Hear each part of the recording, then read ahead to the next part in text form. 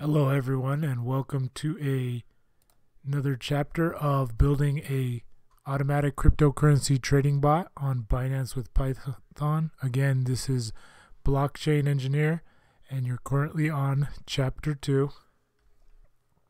Now this is the second chapter of our 7-chapter series. Hopefully you enjoyed the introduction and wanted to learn a little bit more.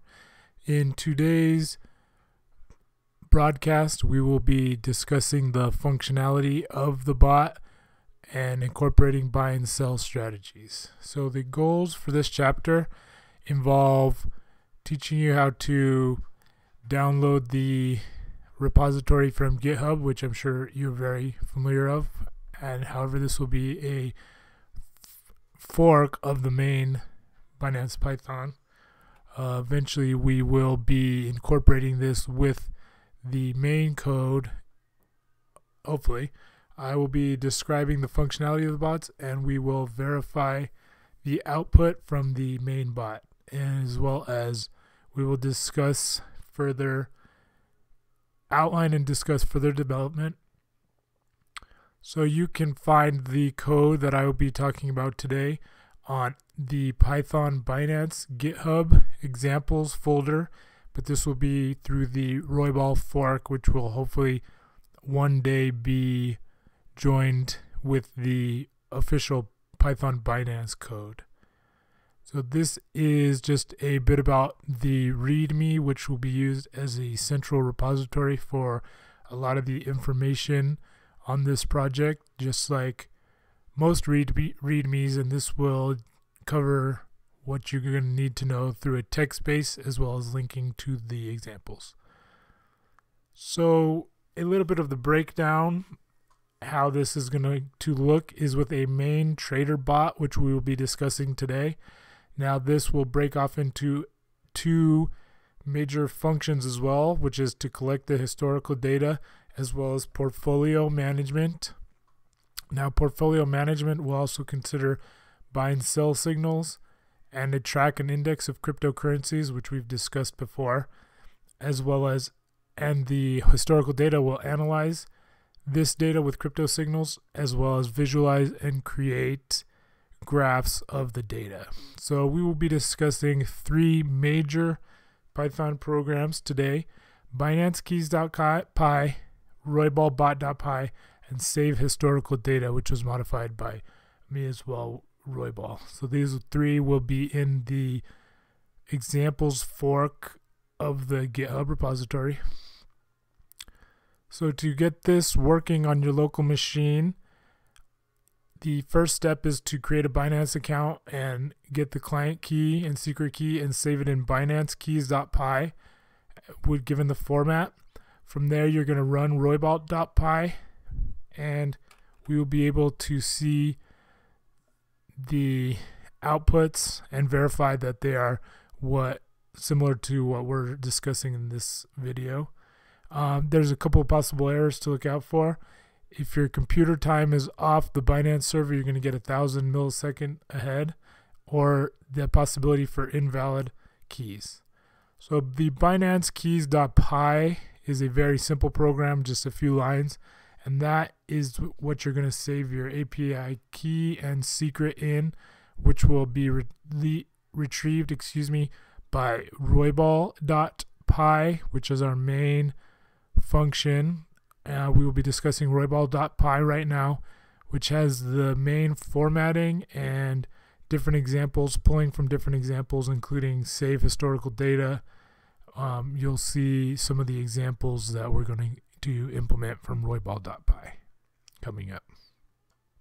So the variables that this accepts is a list of symbols to watch and collect data. So the cryptocurrencies you want to long and short, those currency pairs. There's a time horizon depending on whether you want short, medium, or long term, as well as a risk profile. So we want this to eventually be able to either be low risk, high risk, based upon user preference.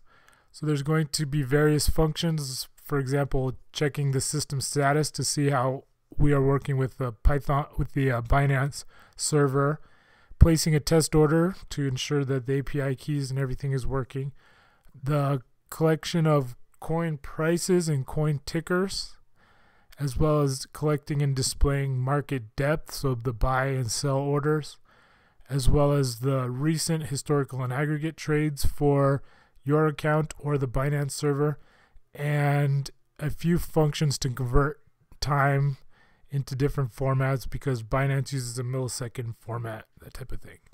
So on the left hand side of the screen you can see the list of symbols and how that works. Those are different pairs.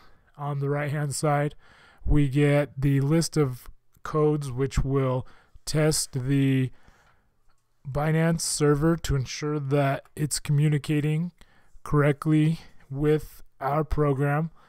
This will just get our withdrawal history, the system status, and the exchange info. I will show you what the outputs for that look like on the next slide. Now these are done within a try or an accept.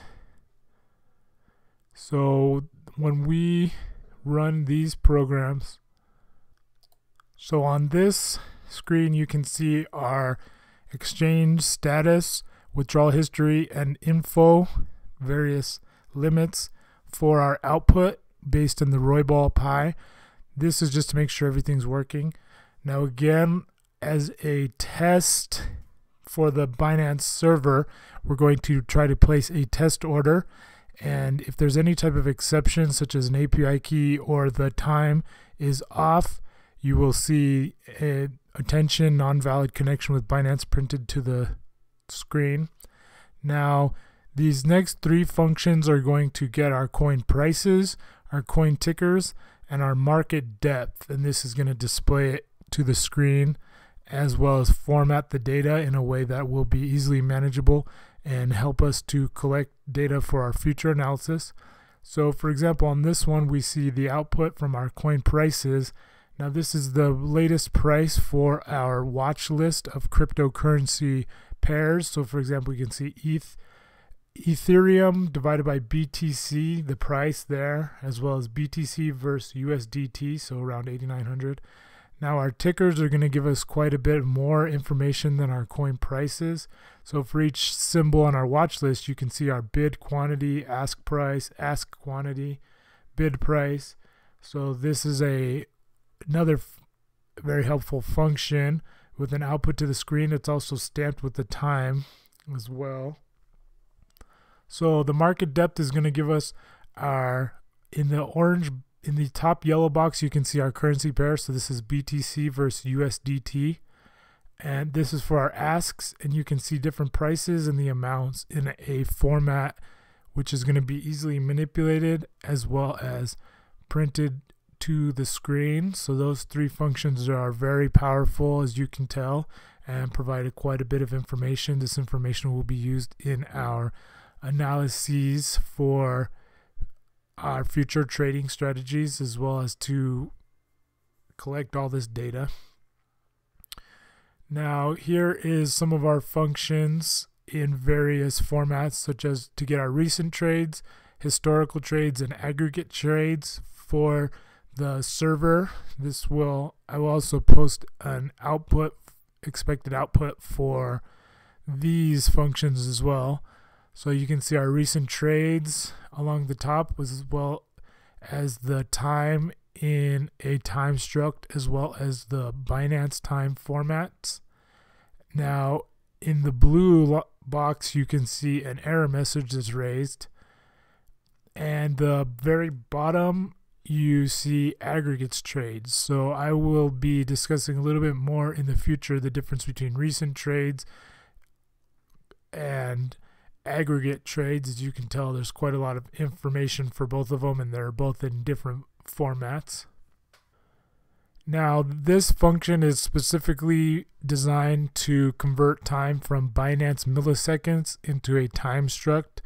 This function will get your local time and convert it to Binance. There's also back and forth functions as well.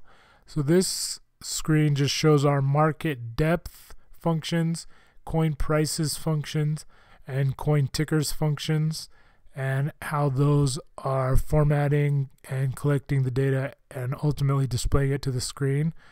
I'd like to add a functionality that will ultimately save these in different files, so that with a timestamp, so that way we will be collecting data constantly and we will be able to base our trading strategies on, for example, the change in the buy and sell orders, momentum on that, as well as our other strategies that we will be implementing as discussed in the introductory chapter, such as using the stochastic RSI and Bollinger Bands.